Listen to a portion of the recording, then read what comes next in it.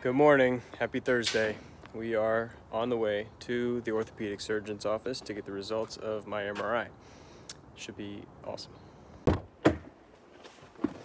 know what? No, there's nothing awesome about this. It's early and I'm nervous.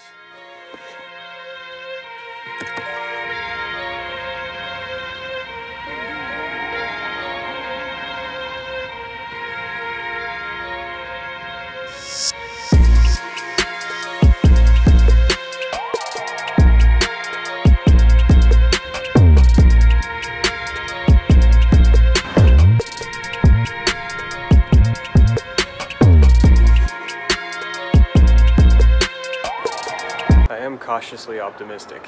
It's been feeling better the last couple days, so I really hope it's just a little bit of rehab.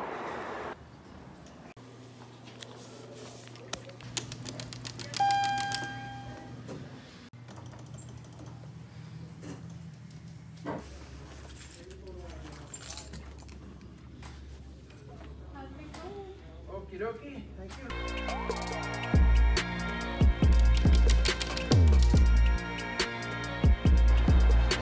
Well, I have a lot to think about. My posterior labrum is torn, and it requires surgery. I'm not so much worried about the surgery part as I am the recovery part.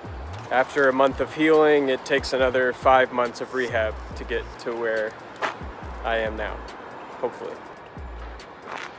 Was it worth snowboarding? Yes. Obviously, I haven't decided yet what I'm gonna do. I told the doctor I would let him know after I talked to Jessica about it. But my main question is, how do you take care of a 3-month-old with one hand? I guess I'm gonna be able to use my hand, you know, to a certain point, but not gonna be lifting him over my head, or I don't know. I'm gonna become a lefty for half a year. What to do? I can choose only rehab, but then there's the risk of developing arthritis and never being back to normal on my shoulder. And I plan on being in the aviation industry for another 30 years before I retire, so I kind of need this, but I don't know.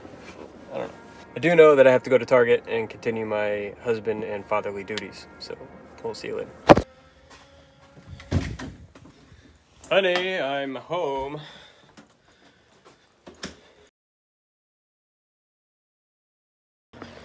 Well,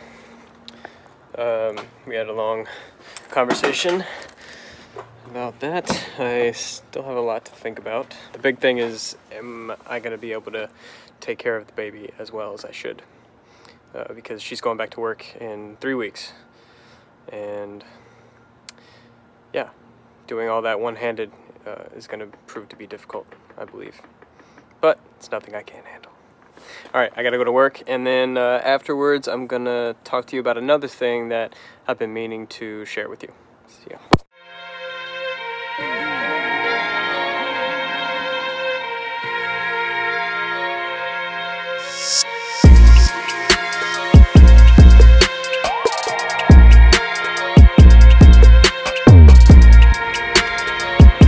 So I want to talk about something that we've been keeping from you guys. About 2 weeks ago, we had to give our dog Baron to another family. It's been a really tough issue for us. It's been a sad couple weeks, but it's for good reason, and I want to explain. So it was a regular morning. Baron was behaving abnormally well. Henry was on the floor in his little rocking chair just playing with his rattles. Jessica and I were on the couch watching TV. And out of nowhere, Bear just kind of lunges, snaps, and growls at Henry. Gets real close to his face and scares us pretty bad. What do you do in that situation, right? You remove the dog and you check on the kid. The baby was fine. He didn't get bit or scratched. But as you can imagine, it plants a seed in the back of your mind. You know, how do you leave the dog with the kid alone ever in the future? You know, Henry's not even crawling yet. Imagine what could happen in that situation. You know, at the end of the day, dogs are wild instinctively. You can house train them all you want, but you just never know. So Jessica and I made the difficult decision to surrender him to our local shelter. Luckily, something that made the experience a lot easier for us, the local dog community here in Seattle came together, and we were able to actually find a perfect family for Baron in West Seattle. And that's what I was doing there the other day. He got a chance to go play with them and meet them, and we're just really optimistic, feeling really good about his new placement. It goes without saying, when you have a new baby, your attention shifts, and it just was no longer beneficial for both parties. Bear wasn't getting the attention he deserved. We live in an apartment. He doesn't have a yard to run around in, so it was a hard decision, but we're moving forward, and that's that. So in closing, here's a couple of our favorite Bear memories, and we're just trying not to live in the past. We're gonna look forward and know that he's in good hands and having a blast. Peace.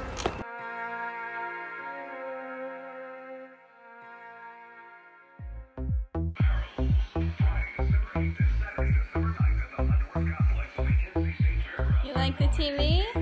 Yeah?